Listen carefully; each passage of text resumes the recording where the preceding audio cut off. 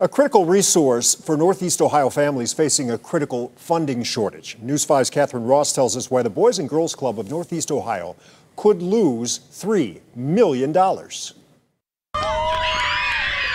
break is off to a running, playing, and jumping start. They helped me a lot too with work that I need to do. At the Boys and Girls Club of Northeast Ohio. I really love coming here, and I feel like it's a great experience for you to just come, play, or even just work here to meet new people, explore, and things of that nature. Members at nearly 50 clubs take part in the chapter's activities, tutoring, and other opportunities. Their parents tell us the free childcare and positive role models are invaluable. I don't think that the world is putting that even in the place that, look, we got to go to work, and then our children have to have somewhere to go and learn.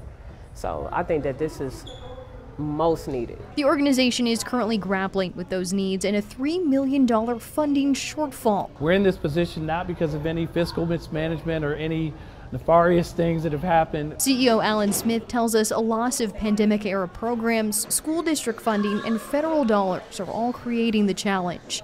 The organization is now weighing which clubs and how many may have to shut down completely. What does that mean for some of those communities who might be losing one of the clubs?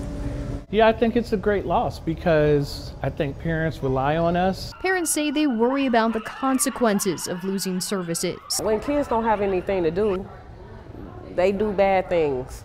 You know, I know my kids, they need to be busy. They got to keep going. Smith says the organization is working to minimize the impact, and it's calling on the community to help bridge the gap. I would just say thank you to Northeast Ohio for what you've done, and we're looking forward to what you might still do for us. And when I say us, I mean our young people. Now, the Boys and Girls Club is still looking for corporate donors and community support. They're also planning to host several fundraising events in the coming weeks. You can find all of those details in this story on our website, news5cleveland.com. In Cleveland, Catherine Ross, News 5.